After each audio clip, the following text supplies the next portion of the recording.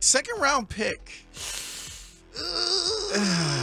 This better not be a rental. This better not be a rental. You got to be sure that you, because there's no reason to rent somebody this year. And the other thing is that you're giving up two things here. You're giving up a draft pick and money.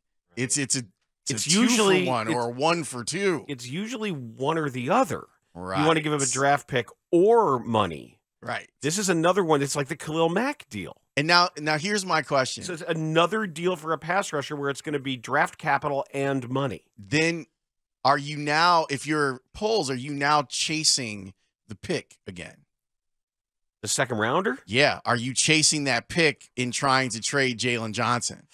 And then you feel like, oh, well, I'm even, but I got a pass rusher and I've already drafted corners, so I'm good. And because you're bad, it's going to be a really high pick. Yeah, it's going to be between 33 and 40. Well, that's Ian Rappaport just said if the season ended today, it's 35. Yeah, that's between 33 and 40. I know, but he knows exactly what it is right now. So if you're doing it again. Well, because the rental values is worthless this year. You're not going anywhere this year. This is why when we were talking about this in transition, it's not that you got the trade wrong. This is why you shouldn't do a trade again. It's why did you get the trade wrong? Is your process sound? Was the process? Now look, Montez Sweat is a good player. He's going to help the Bears immediately. And for the texter that wanted you to explain this, what did you mean when you said Chase Young has a higher ceiling, Montez Sweat has a higher floor? I didn't think this was a particularly difficult concept. Sometimes you have to whiteboard stuff for people, Dan. It's okay. It's part of the job. The idea of a floor being what you know you are going to get at the very least from Montez Sweat. You know you are going to get a good pass rusher. He may not be a great pass rusher, but you know for sure he's going to be good.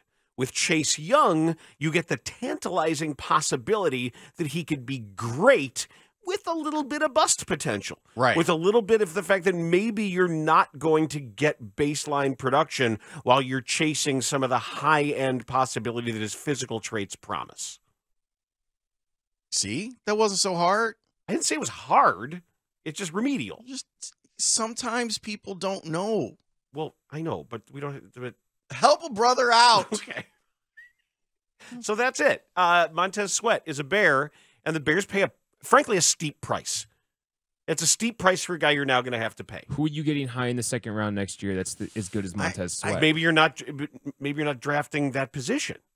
And now if you're going to lose Jalen Johnson, especially maybe the point being if the pass rush gets this much better, they don't need to pay a premium for corners. Well, and they already have 2 young corners that they drafted. And that ideally your pass rush being better would be better for them. Second is really high. Their second is particularly high. Mm-hmm. Okay. And here's my thing about the draft. I get that this is not a great draft for the pass rushers. I guarantee you they'll still draft one. Maybe not high. I guarantee you that they'll still be on the lookout for it. So I don't know. It seems a little high to me, but they need someone who's going to get after the quarterback, and it's not going to be Yannick Ngakoue. Yannick is not going to be here, I don't think. Okay, cool. Jim joins us on the Score Hotline, presented by Circa Resort and Casino in Las Vegas, home of the world's largest sports book. How are you, Jim? I'm doing great. Dan, Laurence, good to be with you guys. Same. What do you think of Montez Sweat as a player? Yeah, I think he's an upgrade with what the Bears currently have. I mean, you look at the game this past Sunday night. I mean, Justin Herbert had 40 pass attempts and basically was back there with tea and crumpets, delivering another strike for a touchdown. So he wasn't under duress at all.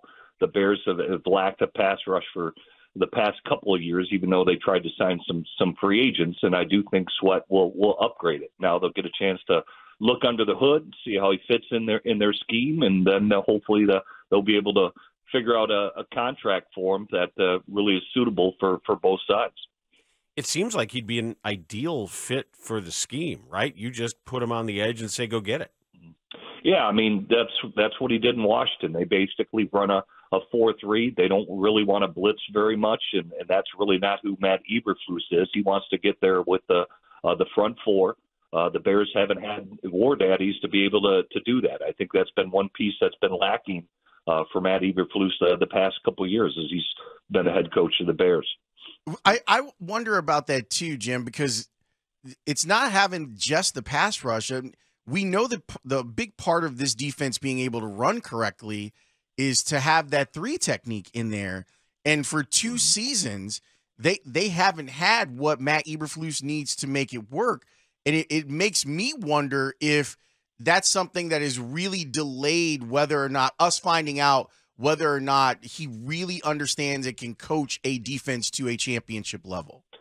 Yeah, I do think it's a key component to that defense. Probably the price tag for Javon Hargrave was too high, and why the Bears didn't want to eat up a lot of cap space, because he would have been the number one guy to target here this offseason. But San Francisco gave him such a big deal that the Bears moved on. They obviously drafted a couple of guys like Dexter, who they want to fill that role. I think Justin Jones is serviceable, but he's not a dominator at the 3 technique, and they got him for modest compensation to try and plug that piece. But right now they don't have a dominator. You need a Tommy Harris, a Warren Sapp type of guy, and that's who I think the Bears are going to try and target in the draft. How would you value Jalen Johnson?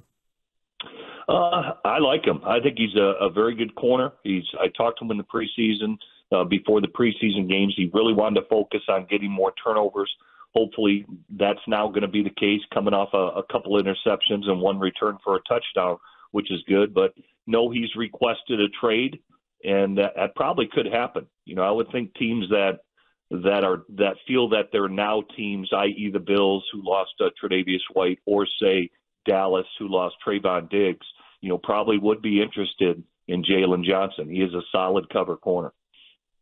But if you trade him, I mean, you already traded a 25-year-old Roquan Smith, and we can debate whether it was a fit for the defense. As a 24-year-old corner that's rated very highly as one of the best corners, do you run the risk of sending a bad message to your locker room if you trade that guy too? Well, I think it's 50-50. They paid Cole Kmet, who wasn't drafted by Ryan Poles, and I do think Jalen's a good corner, but what comes first, the up front or the back end?